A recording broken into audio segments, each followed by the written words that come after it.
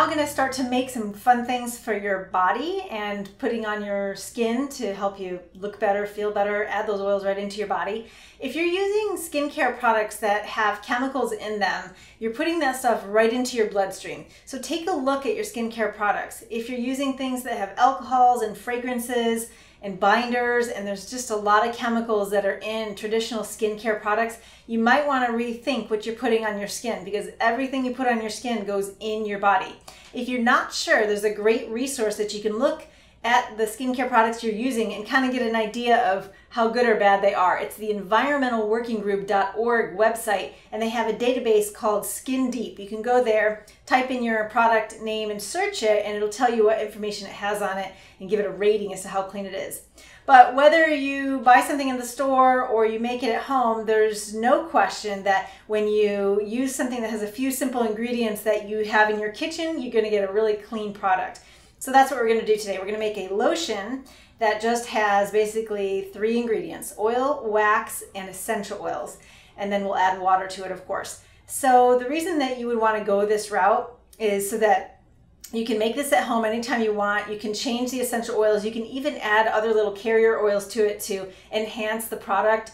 And we're going to do the most basic recipe that you have listed in your notes today. But remember, this is just the basic format of it. The recipe can change with more oil, more wax, depending on how thick or thin you want it. You can use different kinds of base oils, and of course, obviously, any kind of essential oil that suits your needs or that you like. So I'm going to start today with just a small amount of coconut oil. So that is just pure melted coconut oil. It's hot here today in Southern California, and especially here in the kitchen with the lights on, so it's already melted. But normally, coconut oil will be solid at room temperature, or 75 degrees and under, it's solid. So you're going to have to melt it if it's cold. And if not, then it'll be just like this.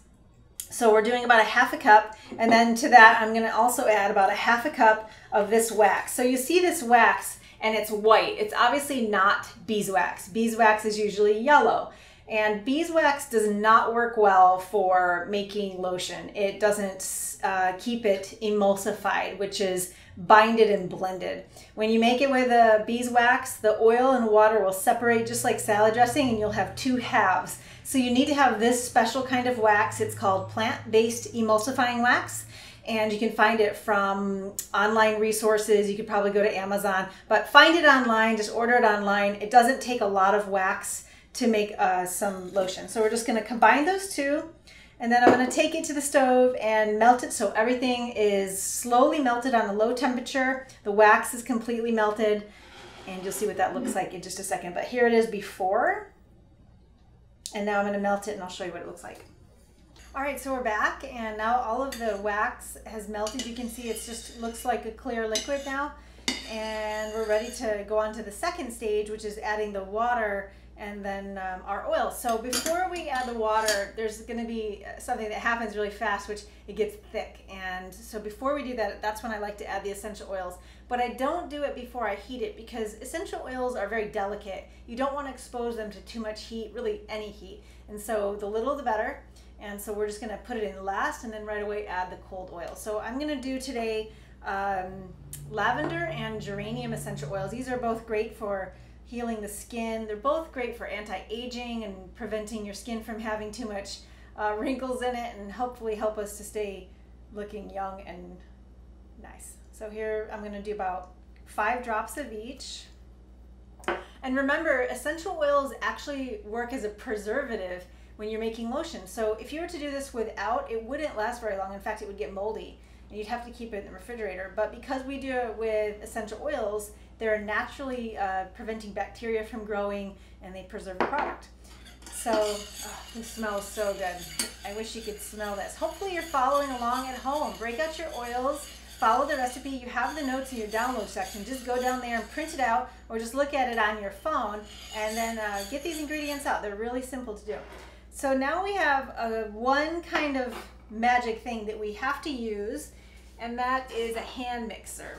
So that's this little thing right here. And it's just like a blender, but in a hand stick. You can see this thing is old. I've had it forever. This shows you how long I've been making this stuff. I've used this oil. I made my own creams and lotions when I had babies in my belly, and it was great for preventing stretch marks and all that. So you can see what's happening as I add the cold water to the hot oil.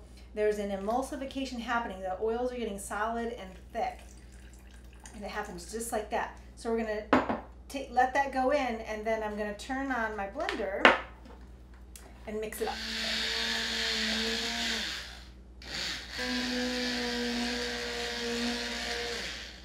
So we blended this all up, and you can see it's really thick and creamy. It looks like, I don't know, whipped cream, although I probably wouldn't want to eat it if I was you. Wouldn't hurt you because it's just essential oils and oil in there. By the way, I used coconut oil in here, but you can use any base oil you want. So olive oil, avocado oil, any vegetable, but make it a good quality oil because you're putting it on your skin. And it will change the texture. Every oil has a little bit of a different consistency and also different properties. So it doesn't have to be coconut. And then we're just putting it in the jar. I like these little jars that have the flip cap, but it doesn't really matter. Anything that you have will work. And cap it up. Oh, it smells really good. You're gonna love how this feels. In fact, I'm gonna try it out. Ooh, yeah.